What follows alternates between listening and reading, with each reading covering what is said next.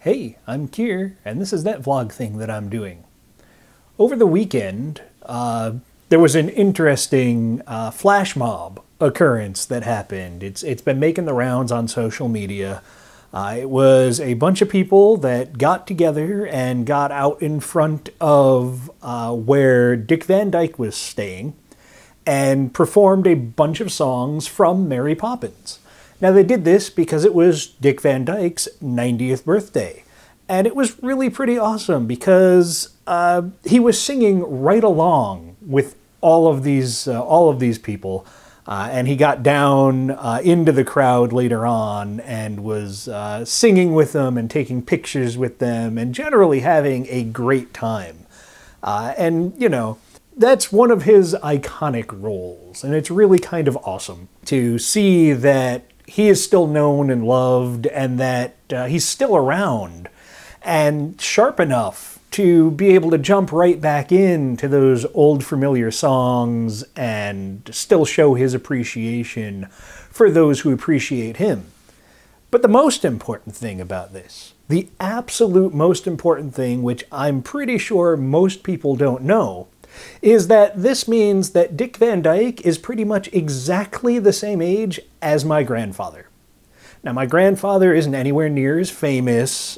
He didn't have a flash mob show up for his birthday over the weekend, but he did turn 90, and he's still going strong. He still works a couple days a week. He's on no medication whatsoever, which is nearly unheard of in this day and age. When he does get sick and goes into the doctor, they ask him what medications he's on, and he says none, and then they ask my grandmother if that's true.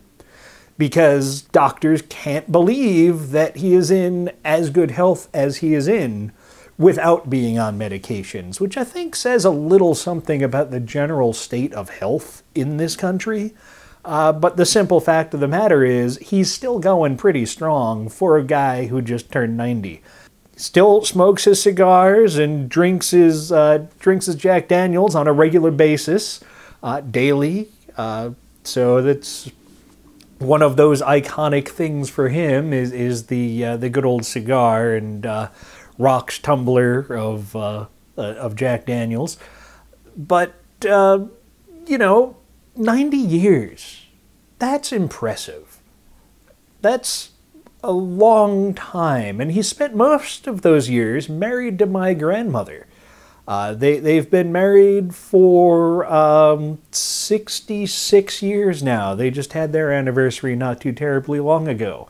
And that, to a lot of people these days, especially a lot of younger people, people my age and younger, that's almost unbelievable that they're still together, that they still haven't killed each other. They've come close a couple of times.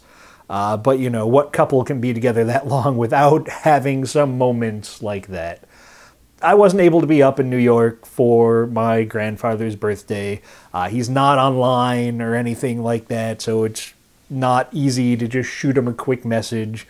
But I want everyone to know that Joe Lubneski is a tough guy who's still around 90 years later, 90 years after he was born. He's made it through a whole lot of history. He's still got more in him.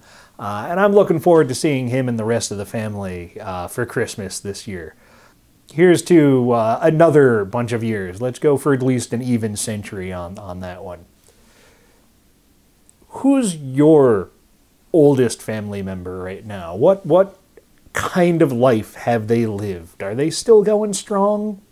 Let me know in the comments. I know that some people out there have some really durable, long-lasting family members who've stuck around for a really long time, and even some of them who've done so and stayed in good spirits the entire time. I'm happy to say that my grandfather is still pretty much the same guy that I remember from growing up, and that makes me happy.